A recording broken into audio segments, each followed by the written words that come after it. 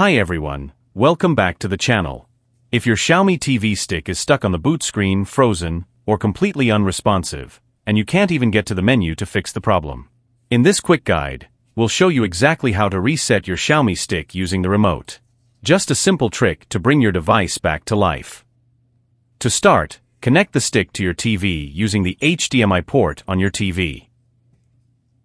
Next step is very essential. Connect the power cord and at the same time locate the central and the arrow buttons in your remote. Hold down the central and the arrow buttons on your remote. Keep on holding until the reset menu appears on your TV screen and then let go. The action between connecting the power cord and pressing the buttons must be very quick. You can get someone to help you if you can't do it alone quickly. It might not work at the first attempt, but just repeat the process once again. You can keep on holding the two buttons until you see this menu on your TV screen. Now scroll down with your remote, press Factory Reset and press OK.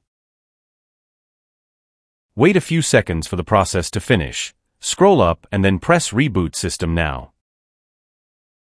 All data and settings saved on your Xiaomi stick will be deleted. The device will automatically reset and reboot. Don't do anything, just wait. Once your device all reset, you will get this screen. If you don't know how to set it up again, check the video link in the description. You have to connect again your device to internet and add a Google account to be able to use your device. If you encounter other issues with your Xiaomi TV, Mi Box or Mi Stick, check other videos.